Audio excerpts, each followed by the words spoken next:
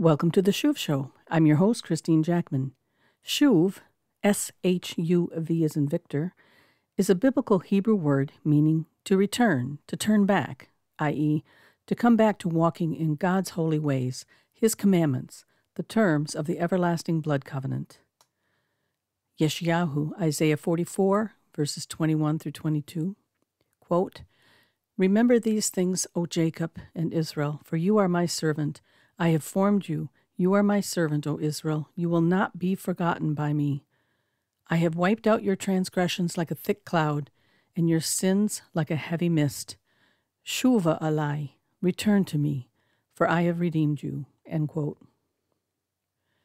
If you are listening to this podcast, chances are the Lord has been speaking to your heart about returning to covenant faithfulness, about keeping the terms of the ancient covenant, reiterated that day from Mount Sinai, the covenant that Messiah Yeshua kept, the covenant we broke. Thankfully, because of the work of Messiah Yeshua, an innocent taking on our penalty, Jew and Gentile can be grafted into the vine. The Ruach HaKodesh writes the terms of the covenant, the written Torah, upon our heart. Salvation is by grace through faith, and the written Torah is the grateful duty of the redeemed community. It's a covenant thing. Enough said.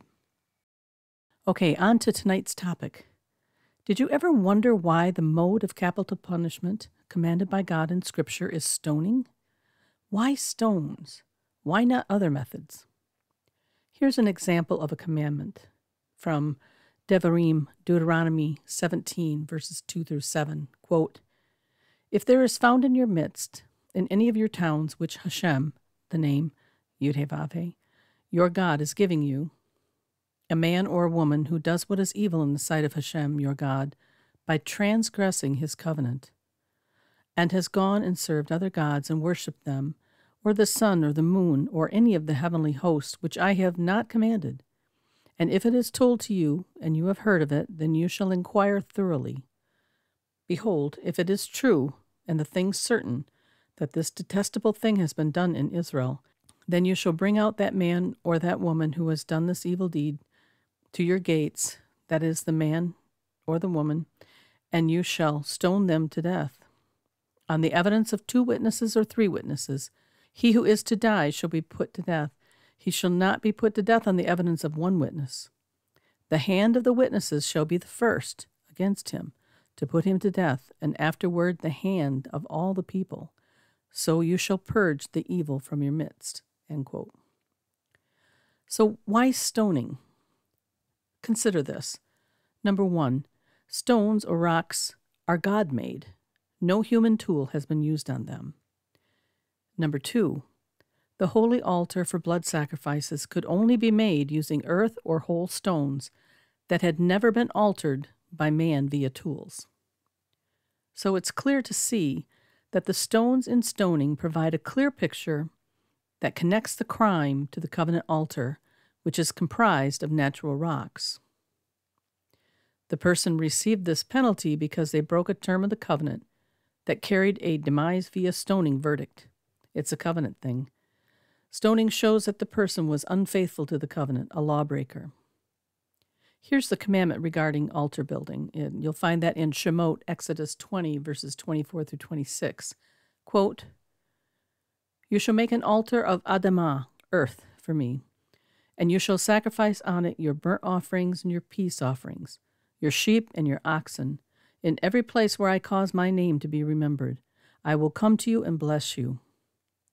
If you make an altar of avanim, stone, for me, you shall not build it of gazit, cut stones, for if you wield your tool upon it, you will profane it. And you shall not go up by steps to my altar, so that your nakedness will not be exposed on it." End quote. Also in Devarim, Deuteronomy 27, this commandment is repeated. It also states that Joshua was to set up stones coated with lime plaster with the terms of the covenant. The commandments were engraved in them clearly, so all the people could go to Mount Ebal and read them. So we see another picture of stone being connected to the terms of the ancient blood covenant. Remember Shimei of the house of Saul, who accused David of being a bloodthirsty man? You find it in 2 Samuel 16, verse 13, quote, "So David and his men went on the way, and Shimei went along on the hillside parallel with him, and as he went, he cursed and cast stones and threw dust at him." End quote. He cast stones and threw dust at David, in effect calling him a covenant breaker. Goliath of Gath had taunted the God of Israel. While still a youth, David railed, "Who is this uncircumcised Philistine, that he should taunt the armies of the living God?" He then chose 5 brook-smooth stones and stuffed them in his pouch. The 4 other stones in his pouch? They were for Goliath's brothers, if needed. Facing the giant and his armor-bearer, David declared boldly, quote, "You come to me with a sword and a spear and a javelin, but I come to you in the name of Hashem," the name Yud-Heh-Vav-Heh of hosts, "the God of the armies of Israel, whom you have taunted.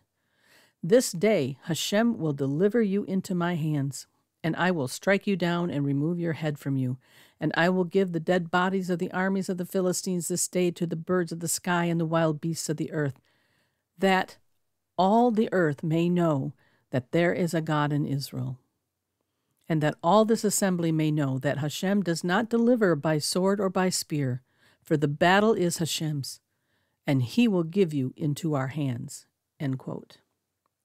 That's from 1 Samuel 17, verse 45-47. David then loaded his slingshot, spun it round and round, released the load, and killed the offending giant with 1 stone. Like a bullet, the rock sunk into his forehead. Goliath got stoned. You see, all nations have broken faith with the Creator and are held accountable for breaking his laws. From the beginning, his Torah was for all mankind. In conclusion, so why stoning for serious crimes? The stoning stones are connected to the stones of the altar. It's a picture of breaking the terms of the ancient covenant. Remember, when faced with an issue or a question, our first thought needs to be this: what is the first word or commandment God gave us regarding that subject? You will find that Scripture interprets Scripture. And the Ruach HaKodesh, the Holy Spirit, or literally the Spirit of Holiness, is our teacher. The Lord wants us to clearly understand his heart, his Torah. It is the lifestyle of the redeemed community.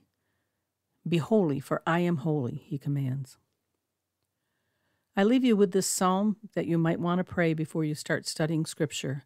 It's from Tehillim, Psalms 119, verse 18.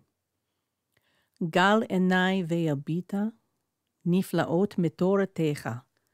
Open my eyes that I may behold wondrous things in your Torah."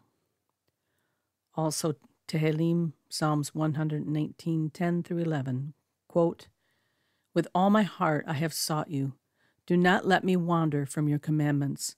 Your word I have hidden, treasured in my heart, that I may not sin against you." End quote. This has been the Shuv Show. I'm your host, Christene Jackman. Laila Tov. Good night.